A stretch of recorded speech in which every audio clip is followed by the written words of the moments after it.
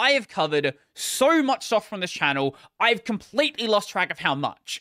Whether it's something, new and exciting that's filling in some unfilled space, allowing some workflow that was previously not possible, an application trying to replace some proprietary software that just didn't really have a good alternative to.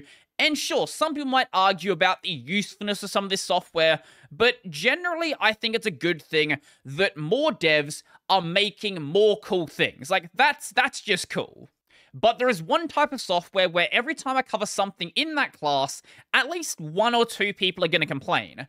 And that is when I cover something that is trying to modernize some sort of standardized Unix or Linux software. Things like Silver Searcher or ripgrep instead of grep. Covering Exa or ls color instead of ls. Or bashtop or btop instead of top. Systeroid instead of sysctl.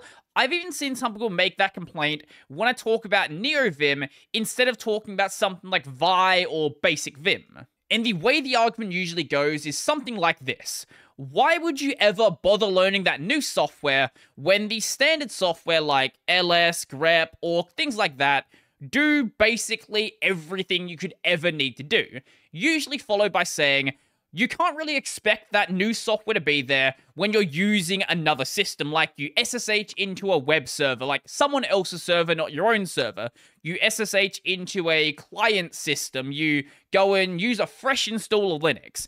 That software is just not going to be available, so you're much better off just learning the standard variants so that when you're using those systems, you can get your work done and then go back to doing whatever you want. And I want to make something clear. I am not here to say that that is a wrong opinion. I'm not here to say that you shouldn't be using Linux like that. You should be using all of the modern tools and not the standard tools. I think that is a totally fair complaint, but the problem is we don't agree on why we use Linux and what we are trying to get out of using the system. Obviously, there's going to be a lot of crossover here and a lot of nuance, but I think you can generally break down the way that people learn Linux and the way that people use Linux into two main groups. These are not exclusive groups. You can be in both of them. The first group is you learn Linux because you want to use Linux in a work environment. You want to turn Linux into a career in some way. The second group are people who want to learn Linux because they want to use Linux. They want to daily drive Linux, whether that's for gaming, whether that's because they like open source or FOSS, whether they just want to experience something different. They are just using Linux because they want to use Linux. So if your end goal in learning and using Linux is to get a job as a network engineer in OPSEC, to get a job as a developer, or really anything else that heavily uses Linux, I would suggest avoiding doing what I do on my system. Avoiding what someone might refer to as the trendy software, the software that isn't standardized software, but is fairly cool to use. And the reason for that is because you're probably not going to be using most of that exciting and fun software anyway. You're going to use what is standard in the industry so that everyone knows what's going on, and if you write a script using that tool, it can be used by anyone else on the team.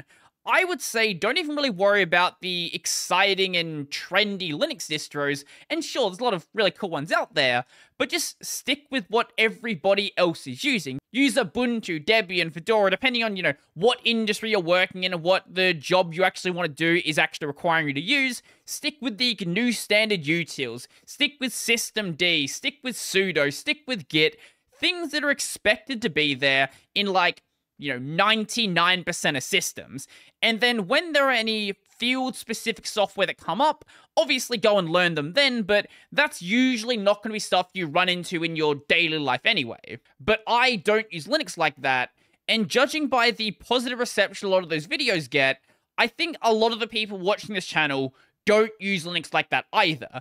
What I do with Linux is I use Linux because I think Linux is cool. I use Linux because I want to daily drive Linux.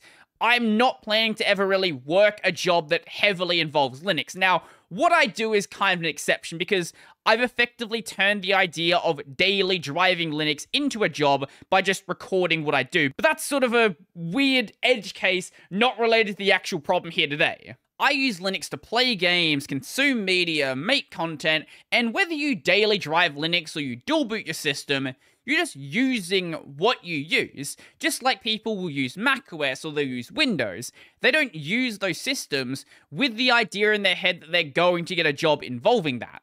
And because you don't have this grand goal over your head, there's no harm in just trying things out. Sure, there's no harm in sticking with these standards. There is going to be a lot of documentation and a lot of tutorials involving things like awk and grep and all of the other tools available on your system. But if for whatever reason, they're just not doing something you want them to do, there's no harm in trying new things out as well, because what you're going to realize very, very quickly is things like the GNU standard tools are the GNU standard tools, not the GNU perfect tools or the GNU best tools, because there are much better implementations of things like grep that are vastly, vastly faster. And as I mentioned, there's nothing to say that you can't dabble in both sides. Maybe you want to have Linux in every aspect of your life. You want to run a Linux system while you're at home and then go to work and be a network engineer and use Linux all day there. I'm not saying that's a bad thing. If that's what you want to do with your life, more power to you. That's great. So with that in mind, it doesn't really matter what other people are running. Use what is comfortable for you, what is efficient, what is frankly just cool, or if you want to work a job in Linux, use what everyone else is using so you know what you need to know.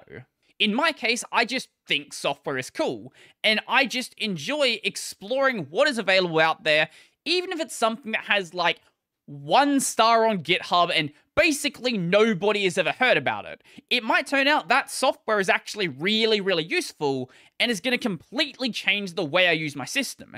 Every project out there eventually started as something that nobody knew about. So you might as well explore things if that's what you want to do with your time. Anyway, I'm not going to drag out the video, so if you like the video, remember to go and like the video. If you really like the video and you want to become one of these amazing people over here, go check out my Patreon, subscribe, Sterling Barrow Pay, linked in the description down below. I've got a podcast called Tech Over Tea. I've got a gaming channel called Brodie Robertson Plays. That's going to be it for me, and I'm out.